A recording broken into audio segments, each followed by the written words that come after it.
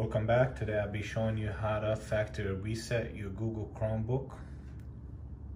Make sure first that it is plugged into a power source. Make sure you turn it on. Once you turn it on, for example this, I don't know the password, I can't get into it. I forgot it, maybe I bought it this way, maybe somebody gave it to me as a gift, forgot to reset it. Easy steps, I can show you how to factory reset it.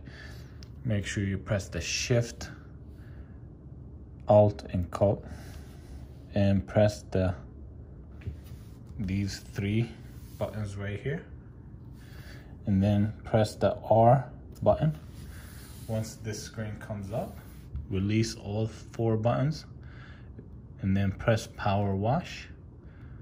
Click Power Wash. It's gonna give you a warning message telling you that your device will reset, all accounts and data be removed. This cannot be undone, that's what we want. So we press continue, and as you can see right now, it's formatting the computer, the Chromebook.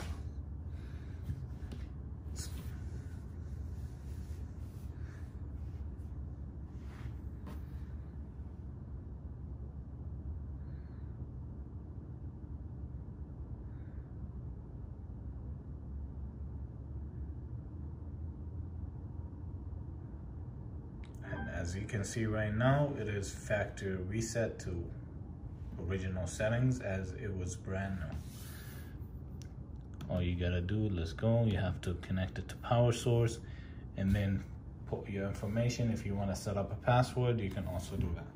Thank you for watching my video. Please like and subscribe.